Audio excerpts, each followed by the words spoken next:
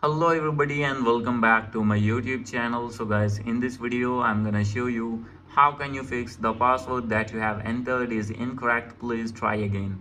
So guys, when you have logged in your Instagram account on your iPhone or iPad and facing the stop-off issue again and again, I'll help you how can you fix this problem. So let's get started without wasting any time.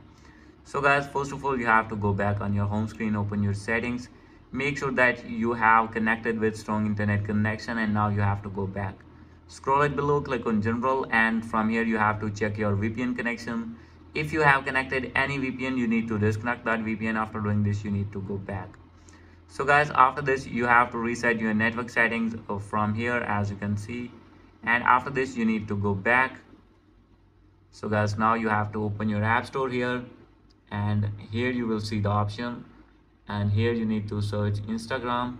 From here you will see the option of Instagram. Here you need to open your Instagram and update your app if not updated, and after doing update you have to go back and log in again your account and check that your problem has been fixed or not. So guys, if still not fix your problem, no need to worry. You have to click on forget your password, and here you need to write your username or email address that you have linked with your Instagram account, and simply you have to click on continue. And after this you will receive an OTP on your Gmail or phone number, and after this, after putting that OTP here, your account will be logged in easily.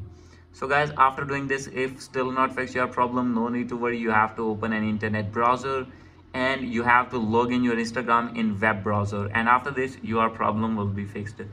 So guys, these are the possible ways to fix your problem. Hope you like this video. If you like this video, please do subscribe my channel. Thank you.